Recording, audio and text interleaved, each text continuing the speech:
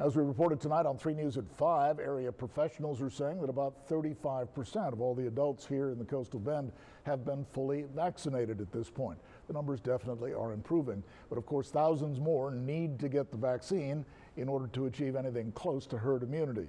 Our Ashley Gonzalez has more now on what's being done locally to try to reach out to the folks who are considered hard to reach when it comes to getting a vaccine. Tens of thousands of vaccines have been distributed all over the Coastal Bend and counting.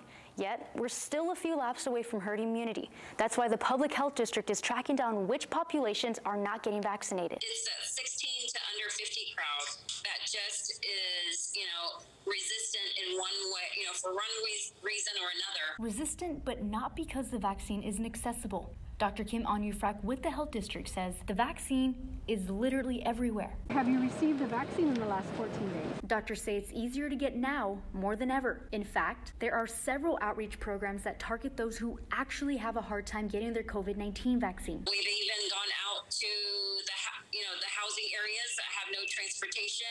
Our firefighters are working with our homebound seniors, working with the hotels and people that are coming in. We're trying to offer that to the hotel workers and their families. Health experts say they're also noticing that folks are not coming back for their second dose. People who have got the first dose of vaccine and then all of a sudden they just decide, they're immune. But to be fully protected, doctors recommend getting that second dose. They say even if you've had the virus, you should still get vaccinated. People that have had COVID in the past, studies show that immunity does not last that long.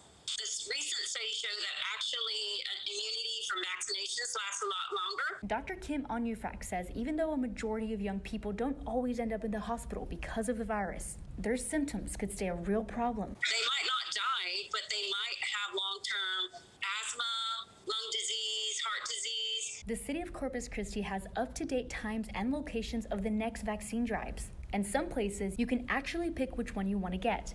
Ashley Gonzalez, 3 News.